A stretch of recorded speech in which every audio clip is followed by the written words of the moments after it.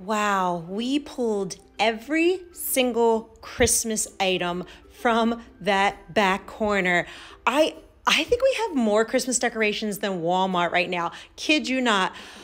Holy moly, this is a lot of stuff, but we can do this. We can do this.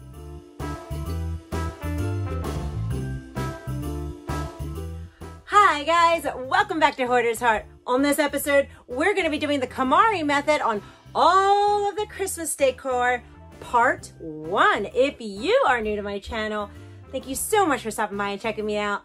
I'm a hoarder and a recovering one at that, and I show you the messes and I tell you my mental struggles, and we declutter my hoarded house in small sections at a time so I can make good decisions to let things go and make decluttering a positive experience. So we're diving right into the KonMari Christmas, and oh my goodness, there is so much stuff. So that's why this is part 1.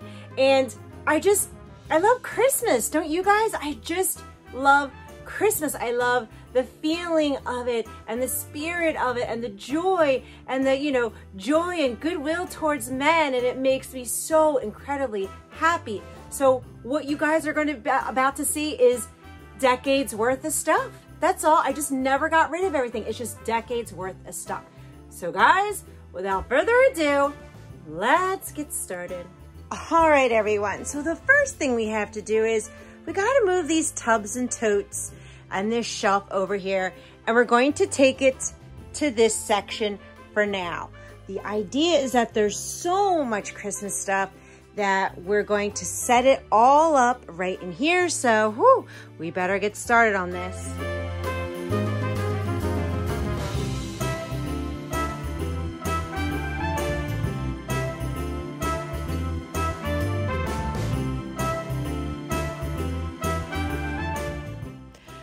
Next, it's time to go to the crawl space where we're storing all of the Christmas decorations.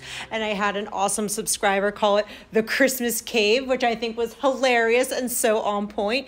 So this is the Christmas cave, where all of the Christmas decorations and bins and ornaments and everything is stored each and every year. And there is just so much stuff packed away in here. There's things that I forgot about, and it goes really far back. I don't know if you can see it right there, but it goes pretty far back. So, all right, everyone, let's start pulling all of this stuff out.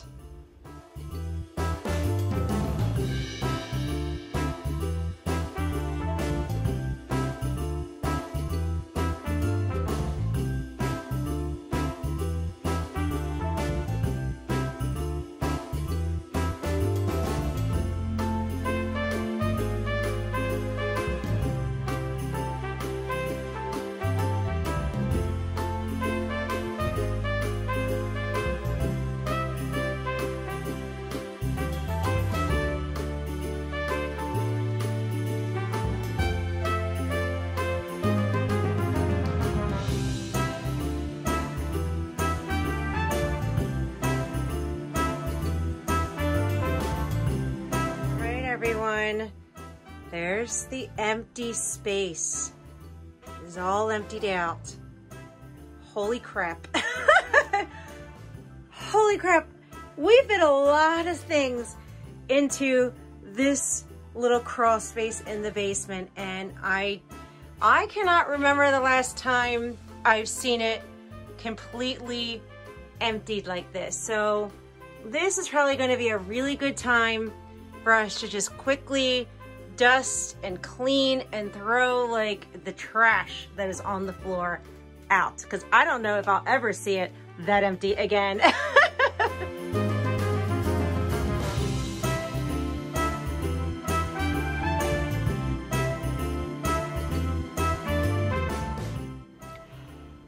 All right, everyone, there you have it. Everything is pulled out. Every tote, every candy cane, every miscellaneous thing, every ornament, everything from that Christmas cave is pulled out and laid out in this back corner of the basement. And I'm not gonna lie, I am a little overwhelmed on just how much stuff we had crammed back there. And when you just look at it all displayed out, it's just, wow, this is a lot of stuff. This is like 25 totes plus, but it's okay. We can do this. We are strong enough. We can do this, and it'll be good to see what on earth we have. All right, guys, so I just wanted to take a moment because I'm not gonna lie, I'm feeling like really anxious right now and overwhelmed and scared and just maybe a little embarrassed because it's just so much stuff. And I just gotta be raw with my emotions, guys. I'm a little overwhelmed, right? I have ADHD, and sometimes that kind of gets in the way of categorizing and organizing things, and I kind of don't know where to start.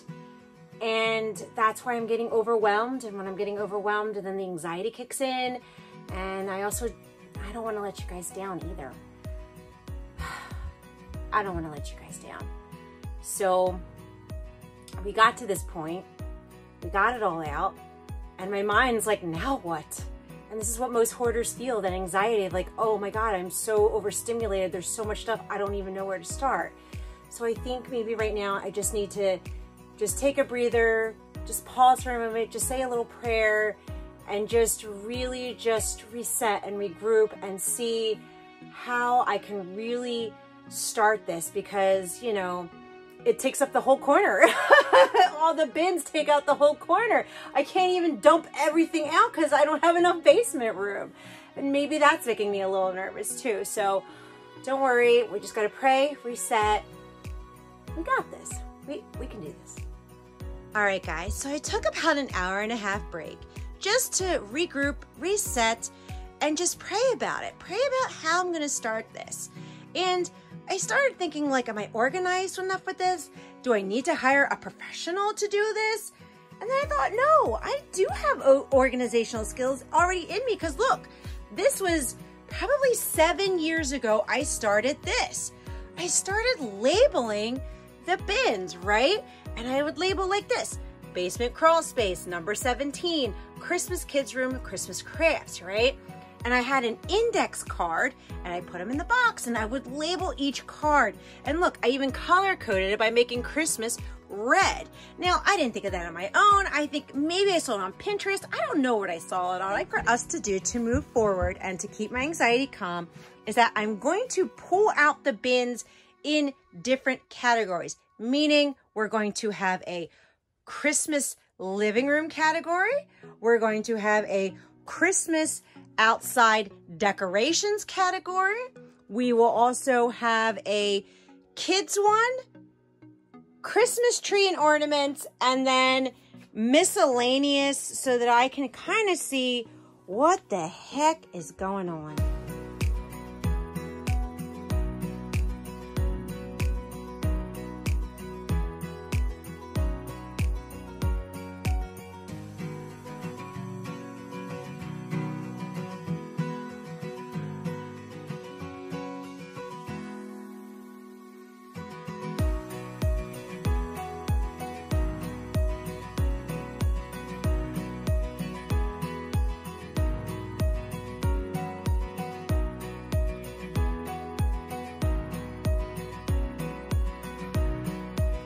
All right, everyone. So that was a ton of work, but I think Marie Kondo would agree that with this amount of Christmas decorations, this would be the best way to do her method, which was we broke it all down into different categories. And we will do a KonMari method on each category. That way I can see how much of each thing there is. Like this right here. These are outside decorations, right? So now all the outside decorations are together. Moving right over here, this, and then these two rows, they are mostly living room and kitchen. So this is living room and kitchen decorations. This right over here, these are Christmas ornaments. Coming on down, Christmas ornaments. This big gray tub bin, this is where we store our Christmas tree. We come over here, these two things. This is all Christmas bags, tissue paper, bows, boxes, wrapping paper. That's in its own category now. This one is nice and small. This is actually the kids stuff, like just kids crafts and kids room. So that is that category right there. And then moving on to Big Mama, this right here, oh God. All of this is miscellaneous, guys. And it's miscellaneous because the problem was that the end of each Christmas, it's January, stuff was just thrown into bags and it was never properly organized, right? We'll address this as well. That's a lot of stuff, but whew. All right, guys, I think this is good. I think this will work. My anxiety's calm and at ease, and I can kind of picture how to do this now. All right, everyone, starting with the outside decorations. So a lot of these we're probably going to keep. Like here are reindeer. You know, these are the swags that go underneath of the window.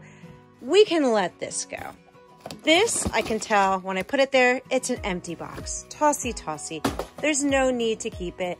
This is our front wreath, guys. I made that about 2 years ago. So that's our front door wreath. This box right here that the doggy's in, it's tossy. We don't need that because doggy doesn't go back in the box because it's a pain in the butt and it would ruin doggy. So we're not going to do that. I do have some extra wreaths over here. I'm not gonna lie, we have some extra wreaths. And one of them, let me see, no, actually there's two that get plugged in. So let me just pull this apart real quick. All right, everyone. So this one gets plugged in. So we can keep that because it goes under the bay window. I'm gonna keep the one that looks a little better. And you know what? I'll hang this one outside. We'll let go of this one. This one can actually go. And I feel good. We can let that go. That's fine. We can let it go. I only need two outside. And then I have this over here. Oh, this is more of a centerpiece for a candle. You know what? Let's just let it go. I don't need it. We can sell this. We can let that go. All right, everyone. So for this episode, part one, I'm feeling really good about this. We are about 6 hours worth of work in because we did a lot, right?